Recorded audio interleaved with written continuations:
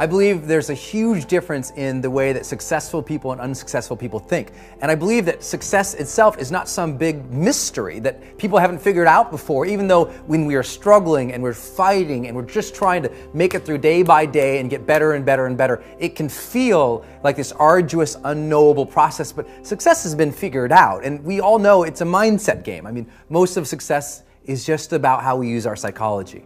I remember when I was going to start my business and I really wanted to be good at it. You know, I was trying to become an author and a speaker and do these types of videos and do some online training for people on the topics of motivation and marketing. And you know, all these people were saying, well, Brendan, you may or may not be successful at that, blah, blah, blah. And I thought, it's a weird thing. It's not like there's a trait of successful people. You look across history and successful people, they're not from a given background, they don't come from a specific economic stature, they're not in a position where, they're one demographic or another demographic. I mean, it's all over. I mean, we've got thousands of collective years of history. People succeed, some people do, some people don't. And I think it more comes down to how do we manage our mind and how do we manage our days?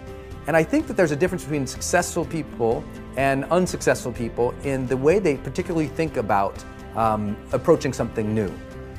I think unsuccessful people, when they have a big dream and they start thinking about what's going to be required